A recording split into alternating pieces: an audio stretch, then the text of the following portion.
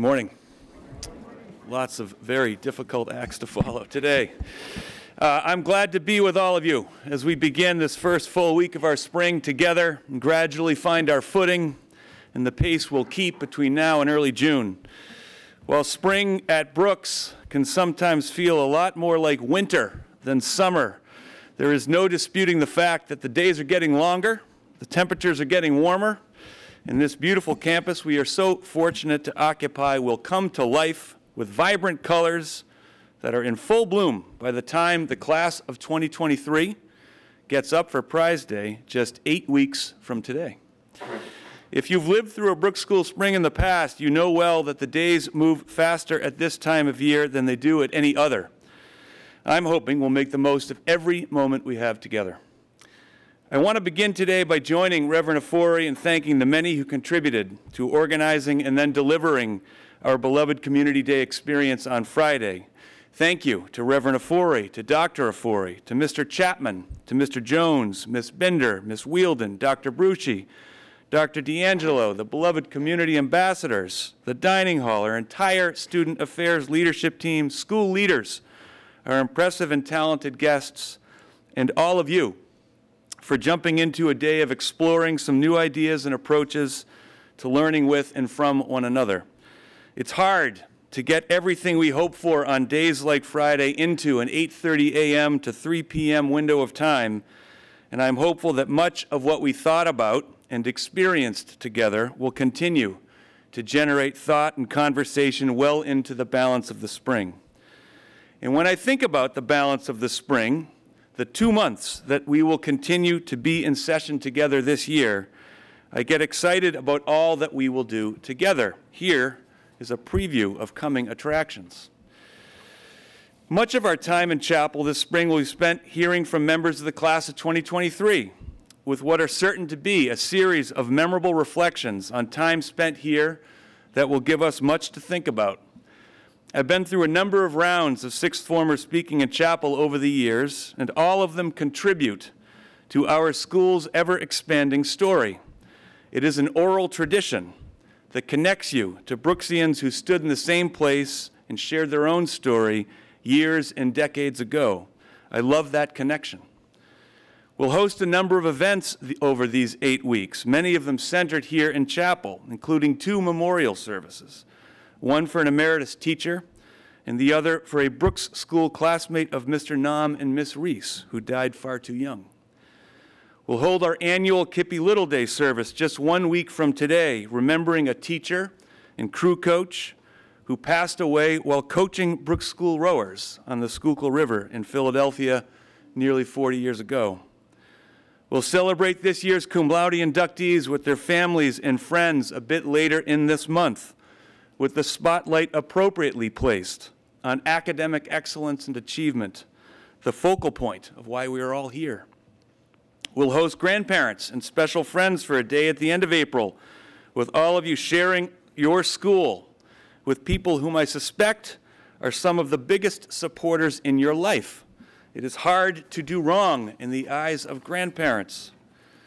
We'll have alums here from the classes of 1953, 1968, 1973, and all kinds of years in between and since, on campus for events and opportunities to visit with one another at a place that continues to matter to them, in ways that we hope and think you will visit with one another here 25, 50, and 70 years from now. We'll experience Brookstock, the prom, which is unfortunately not on a boat, the spring play, countless athletic games, with the majority of you doing your very best to represent the school well as you build team experiences that will hold within you well beyond this spring. We'll make it through the various allergy seasons that are looming, close in on our final week of classes, celebrate the amazing class of 2023, navigate our way through EOLs, and then it will be summer. And all of this will happen before you know it. Do not blink. This look ahead, mindful of the fullness of our calendar, the scarcity of time, and the experience I have with Brooks School springs that always move so quickly, has me thinking about anything and everything that can slow it all down just a bit and allow us to be present. Much easier said than done for me in my own life. Yet I read an article in the New York Times recently that resonated with me, even inspired me. And I'd like to close by sharing the thrust of that article with you this morning.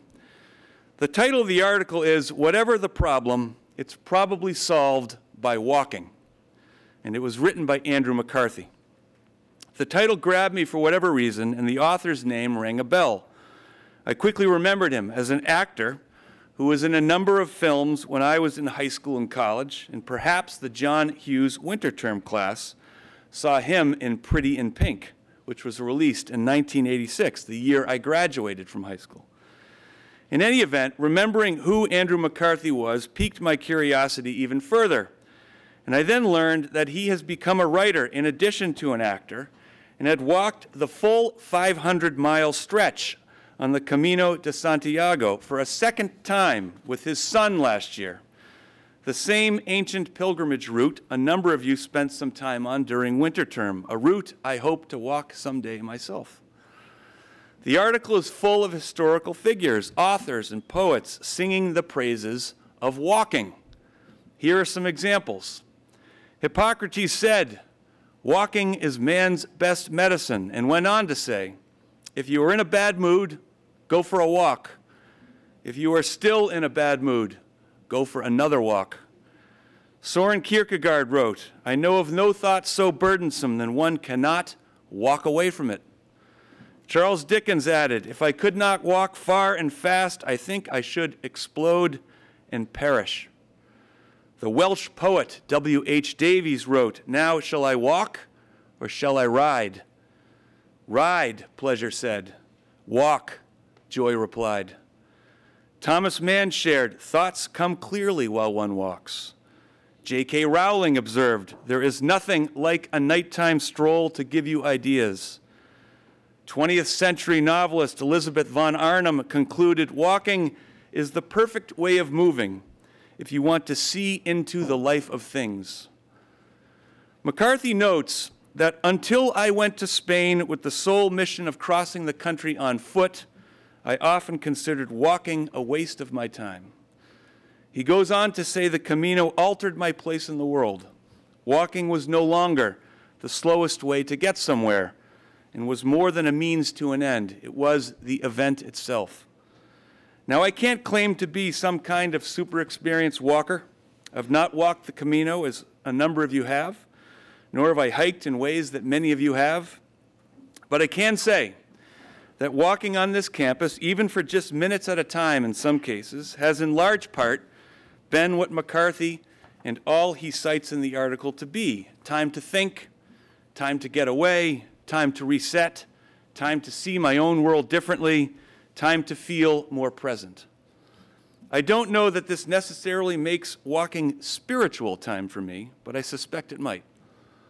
Regardless, I can't help but feel the need to make a pitch for the wonders of walking this morning, inspired by this article, inspired by our campus, inspired by the coming of spring, inspired by my hope to be present, and inspired by the possibilities we have right in this very place to get out and take one walk after another and reap the rewards of that time well spent.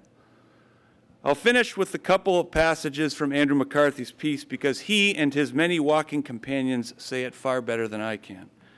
McCarthy writes, "The great naturalist John Muir keenly observed, 'I only went out for a walk, and going out, I found, was really going in.' Has anyone ever emerged from ambling through nature for an hour and regretted their improved state of being?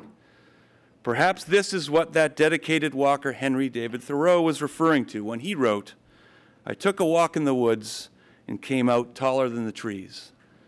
So the secret is out there. It's under the leaves on the trail on our very campus. It's right there on the sidewalk. Spring has sprung. Lace up. Here's to a great spring." Thank you.